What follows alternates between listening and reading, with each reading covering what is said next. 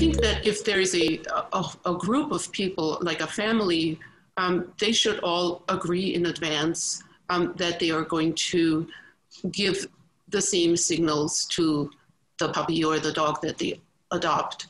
I think that having strife over how to interact with the puppy is number one anxiety causing issue with a dog. You know, somebody says no, and the other person says, you don't say no, let the dog go over here. I mean, there are these discussions and family fights about what the dog should do, where the dog should go. So all of that stuff should be prearranged in advance. You should know what you would like the dog to do, and everybody should agree.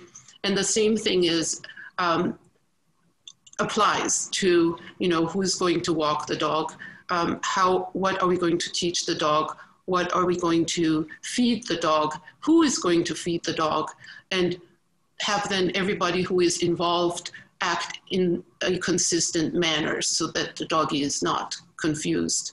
I think consistency in terms of how the dog is being treated, how people interact with the dog is really a safeguard for the dog and allows the dog to feel comfortable.